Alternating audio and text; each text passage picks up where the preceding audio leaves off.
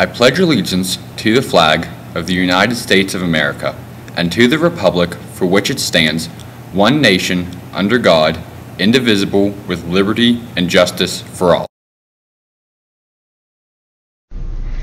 Hail to our high school, hail the life before us, sing we together our triumphant chorus. Though we are parted, our spirit will remain, always with Shanksville, Stony Creek High. Hail to our colors, hail our fighting spirit, tell all the universe we will fight, not fear it. Though there be barriers, with God's help we'll face them. Always for Shanksville, Stony Creek High.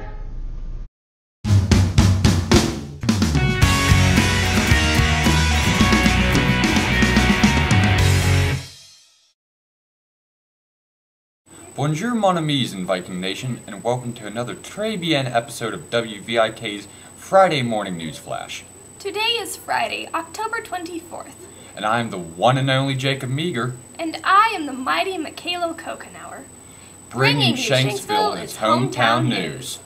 Picture retake started at 7:45 this morning, so if you're watching this and just remembered, go now with your picture packet to the cafeteria. The Shanksville Band will be hosting a basket party on Sunday, November 2nd at 1 p.m. in the cafetorium. Tickets are $10 and may be purchased from a band member or the high school or elementary offices. Admission includes a light lunch and 25 chances to win great prizes. The National Honor Society will be sponsoring a blood drive on November 11th from 1 to 6:30 p.m. Any student 16 or older can sign up in the guidance office to donate. Please see Mr. Wilfong. Pressing on to the national and worldwide news. Several gunmen shot and wounded a Canadian guard standing watch at their nation's capital in Ottawa. The shooter then entered Parliament and fired almost 30 shots into the air. One shooter was apprehended, but one is still evading officials. Officials have not yet released the names of these suspected terrorists. 9 people in Connecticut, including a family of 6, were quarantined with the Ebola virus on Wednesday after they returned from a trip from West Africa. American airstrikes in Syria have eliminated approximately 500 suspected ISIS members within the Middle East. You know, this is the first time I've done a broadcast with you. Yeah, it is. Aren't you lucky? You get to work with a true professional. Well, I don't think I'd go quite that far. You are good, but I think we're doing well for our first 9 weeks on the job of WVIK and the Friday Morning News Flash. From what I'm hearing, we're going to have to step it up quite a bit.